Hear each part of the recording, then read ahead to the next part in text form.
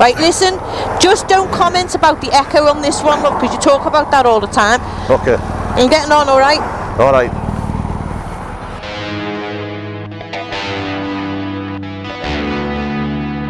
Well, folks, out on the 1200.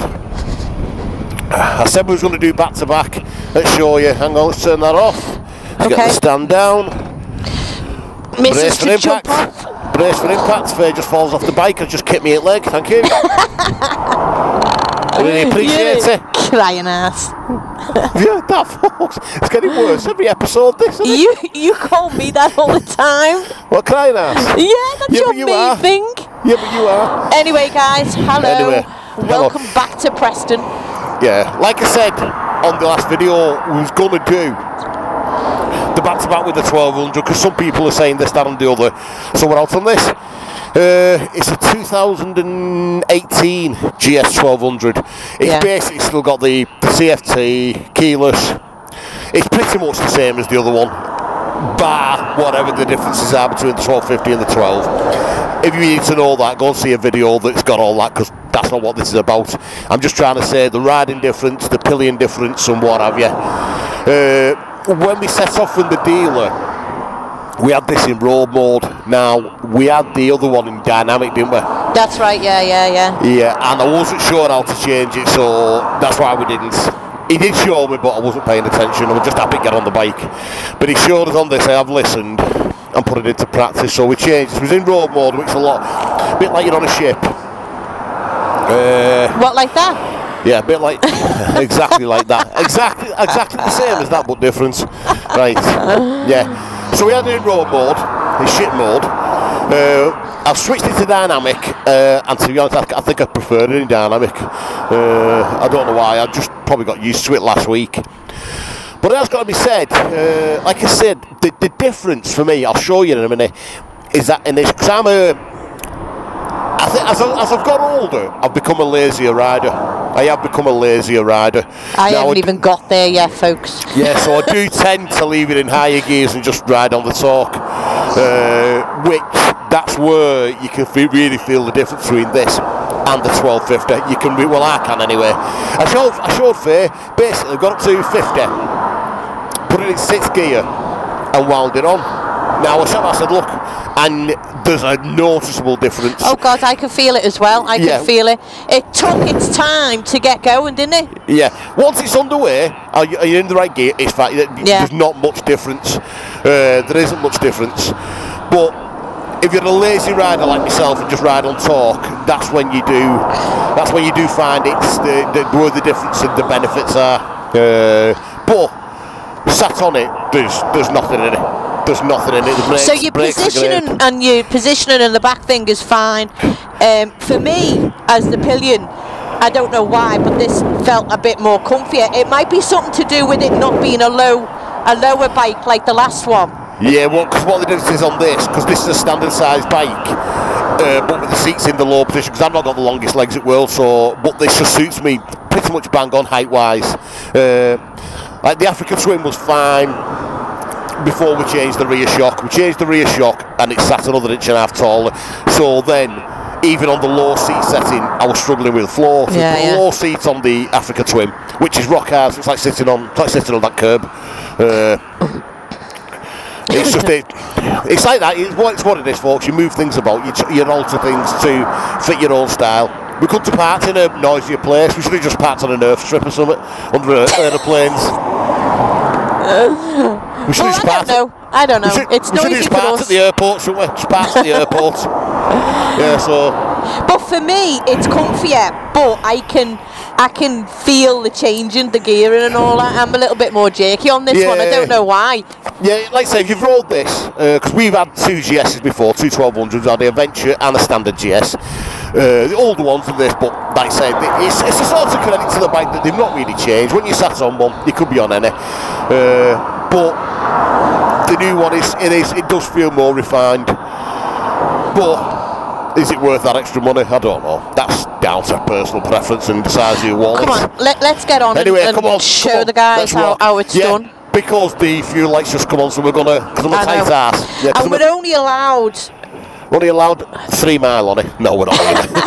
Yeah, because this is actually a for sale bike at BMW, this. But I just said to Richard, I said, any chance could ride a 12 just to do a back-to-back thing. And Okay, he said, yeah, Sean. He said, anything, Sean, anything you want, Sean. Well, he didn't. He said, really? He said, this is for sale, this.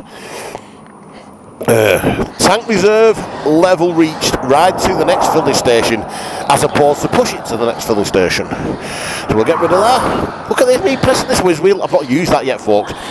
The last one last weekend, I'm not into all that. You could take all these buttons that you could take them all off for me. Honestly, you could take them all off. I'm just absolutely not interested in them. I hate buttons and I hate gadgets. I just want the back, like I said, I want it to be set to everything's automatic. Just let it do its thing. I don't want to be asked about pressing buttons. This whiz wheel thing, I don't get it. I don't want to get it either. But that's, as I said, that's just down to preference and me being old. It'll come in there, no. Yeah, the engine's not quite as refined. It's not bad, like, but yeah, let's go. There's a roundabout coming up. Let's get it up quick. I know we're taking this to extremes, but we're doing 48 mile an hour now. He's 6th. Now on the 1250, it'll pull like a train now. On this, it's going now. I can just feel it getting its feet now. Yeah, so as I said, I'm a lazy rider. So that probably doesn't suit me best, but when you sat on it, there's not much in it. There's not much in it. Like I said, we're in dynamic. I think we're in dynamic. Oh, we're on road. No, we're on road. It says road. Yeah. Oh, sorry, folks. I have put the spring in dynamic. I'm sure I have. Let's have a look. Yeah, it's in dynamic on the spring. It must be the engine setting. So mode, road, dynamic. I don't jump up clutching or something. Dynamic. So all right. So we're on dynamic. Everything now. We're completely dynamic. 100% dynamic. Hang on. Speak me out. Yeah, it's not quite got the beans of the 1250, but it's quick enough. Plenty quick enough.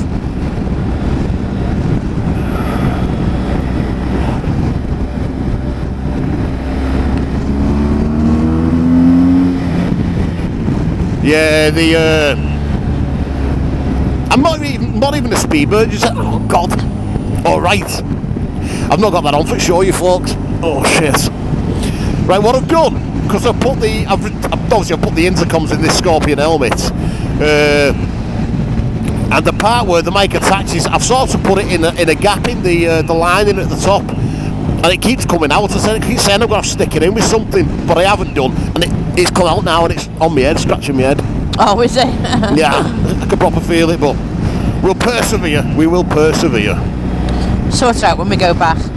Yeah, so we've got 37 miles in tank. We're not a million miles away. Just want to get on some country roads and show you.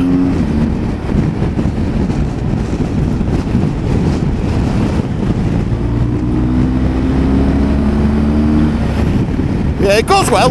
Like I say, it's not got the beans of the 1250, but it's fast enough. If you've never rolled one before, you'd think it was plenty quick enough.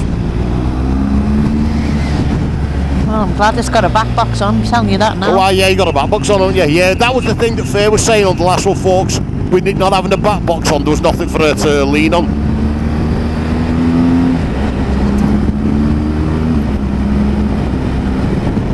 The quick shifter and blipper feels exactly the same on this. Doesn't feel much. Well, you said it's a bit jerky, didn't you? Yeah, it's not as smooth in the gear change as the 1250 for me, feeling it all. And to be honest with you, the suspension seems a little bit smoother on it as well. I don't know whether the settings are different on this one. And I'm sure this is set up the same now, I'm sure it is, but I don't know. Yeah, the other one felt a bit plusher. Not much, like I said, there's not much in it.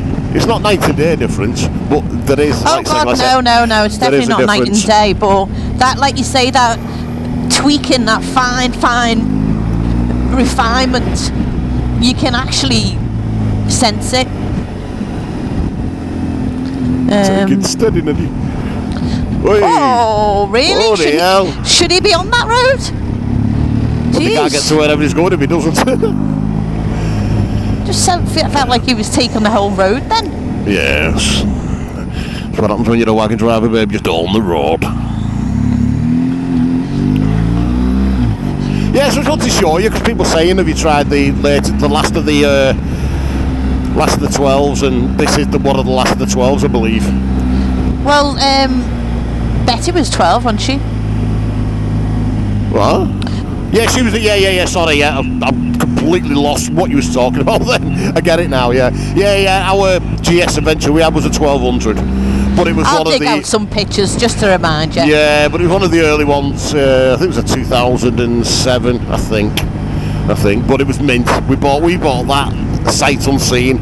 It turned up in a van from BMW. It was just seen a picture of it come online because it was after one. I said we bought it without seeing it, without riding it. And you know what? I'd never rode a GS when we bought that. It turned up, and it was about 3 days before we went out on it. And me and Faye went for a ride on it, and I was like, what the fuck have I bought? And after riding fours and that, it was like, what the fuck? It's like a fucking tractor. We'd actually gone from the Suzuki to that, hadn't we? Yeah, we had a GSX 1400. We got rid of that and got the GS as mainly for a touring bike, nothing, no other reason but just be and that was before people were getting them. They weren't that popular then. But my mate had one for a while. He'd had the 1150, then he went for the 12, and he said, Shaun, try one of these. I mean, touring wise, you're not going to beat it. Stupid, well, not stupid, because it worked out alright, but at the time I was a bit unsure, but we found one. It was mint, got it delivered, and like I said, we went out on it after 3 days, and we were like, what the fuck is this? And I bet it took me a good couple of hours for even start getting into it. But now you sort of get them now. And I know there's a lot of people keep commenting that saying I don't get adventure, but I don't see the point. They're just, you don't have to get it. It doesn't matter. No, you don't. I don't know why people bother what somebody else rides. I don't get. That's one of the things I don't get with YouTube. Too many people saying what you should and shouldn't get. Why does it matter? Why is anyone bothered what somebody else gets with their money? So I don't get it. If you were paying for it for them, yeah, fair play. You deserve a say in it then. It really is personal choice. It's down to your own get up. It's nice to get advice, it really is. It's nice to have other people's opinions. That does count for things, but well, it does at the end of the day, it really depends. We're changing the Africa Twin not for looks, for comfort more than anything now. Yeah, for comfort. Like I said, I don't get a bad back on one of these. We've tried the new Honda. We've tried that. Like I said, we're not vlogging all these rides because everybody else is testing them, and every other video on YouTube is from the new NT and all sorts. So we're just having a ride on them. NT, I've got to admit, I didn't like it at all. It was just an Africa Twin with women's clothes on. I didn't get it. But I can imagine if you've never had an Africa Twin and got one of them as a touring bike, solely a touring bike, great. Just not my cup of tea. I tried the RT, which was great, but I just don't like the look of the bike. And I couldn't stand having a bike that I didn't like the look of. But, like Faye said, that's just personal choice. Yeah. Yeah, that's nothing to do with the bike whatsoever, that's just my personal choice. It's probably, theoretically, probably pound for pound one of the best bikes you can get for touring, that and the Pan-European for me. If somebody had to say the best tour, obviously the Gullwing, but we're not going down that path. We're on about mid-sports tourer type things. But for me, the RT or the Honda Pan-European are probably the best out of the bunch of all time. Oh, should we give this a quick blast here? Come on. See, that wasn't smooth, that. I know, that just showed you. When we did that then, I could have done that in 5th gear maybe on the 1250. On the 1250, yeah. And it'd have been a lot smoother. On this, it was like making a big song and dance about it. Yeah, now, I don't mind it, but it does get tired at some points. I do like having a play, don't get me wrong. I used to be a bit of a idiot when I was younger. I'm still an idiot now. You are, yeah, just definitely. not as much of an idiot. Yeah.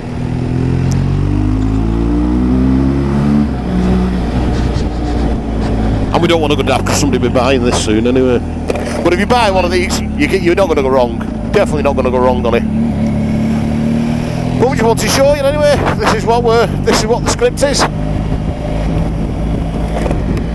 Because you do get asked, what's your thoughts on the 1200, and you're like, you struggle to fault it. No, you're not. You're not faulting any of them. What you're doing is saying, you know, how good are the? How much more good are the? Yeah. Do you know what I mean? And that didn't make much sense. Sorry. How much more good? I don't know how much more good. They're all good. You know what I mean? How good it is, and how much more good. It's good, but then it's gooder. There is gooder. There is better. There's good. Sorry. There's gooder, and there's goodier. You know what I mean? Yeah. They're all goody. Yeah. We had the good one in the old version. This is a gooder, and then there's a goodier one in dealership. Goodier. Yeah. Oh, I love it. Yeah. So sorry, folks, it's getting delirious. But no, we got asked about can we do a back-to-back test, and I'm not usually into all that kind of stuff. It's not really my gig, that.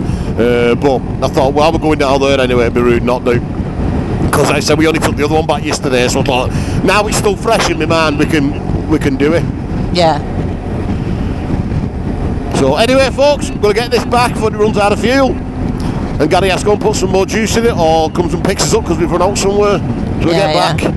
And we will let you know what's going on. So the next Scotland episode should be out in a couple of days anyway. So we'll throw this up midweek, and then the next Scotland episode should come out. It's only going to be a two-parter, so the one you've already seen, and the one that we get out for next Friday. Oh God, it's a cracker, the next one. Oh yeah, the next one's a good one. Loads of scenery and really enjoyed it. See this now? Tyre pressure does not match set points. I'm not interested. Not bothered. How can I get rid of that? Stop immediately. No, I'm not stopping. Stop immediately. Yeah, no, I'm not doing it. No. In the middle of the road. Yeah, just stop immediately. Put your feet down and kick the tyres. Make sure they're all right. I'll tell you what, Walks. Is this a lay-by here? For shits and giggles, we'll stop now and kick the tyres. Imagine one's flat now. Oh, hang on. Bloody hell. I think I was imagining that then. I felt like the front tyre was down a bit then. But what we'll do, I know there's going to be people watching this who've got one of these and say, oh no, all you've got to do is this. You've got to twist that, go into this, press that. You keep kicking me getting on. What's wrong with sorry, you, babe. I'll kick you better next time. I know, you kick me, put my boots on, boot me. Hang on, right, so what we're doing, we're going to check the tyre pressures. Loads in that, that's fine. Go on, pal. Top speed, steady flat out. They're fine, no talk with them. Top of the range them. Anyway, folks, from the 1200GS, from Little Faye, we will see you next Friday. Okay, bye everybody. Okay, bye. It's all gone wrong, folks. It's gone wrong today. No. We're doing a podcast tonight with Teapot One. God knows why he's asked us to go on, but it'll be a giggle, so we've got to go home, get some beer, put some lingerie on, and do a podcast. And make a fool of ourselves. Well, that's easy for me, that. Me being normal does that. But anyway, yeah, so go check off now. You'll see the video Friday. Podcast with Teapot One tonight. I don't know when he's putting it up. No idea. That's nothing to do with us. That's his channel. Fucking hell. Poppy exhaust. Oh my God. They're not even embarrassed, are they? They're driving along with the exhaust popping and farting. They're not even embarrassed. Unbelievable. Anyway, we'll see you Friday. See you Friday. Take care. Bye.